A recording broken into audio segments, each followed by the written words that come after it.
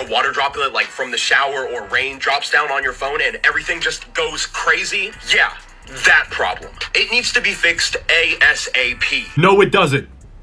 I get where you're coming from, but that's the perfect excuse for literally anything. You could screenshot whatever you want, you can record whoever you want, you could call whoever you want, you could text whoever you want, and as long as you say that you were either on FaceTime or water got on your screen, people just let it slide. Have fun added someone on Snapchat, not remembering that they also have my phone number, so they'll text me saying, why'd you unadd me on Snapchat? And I just say, yeah, I got water on my screen, I don't know what happened.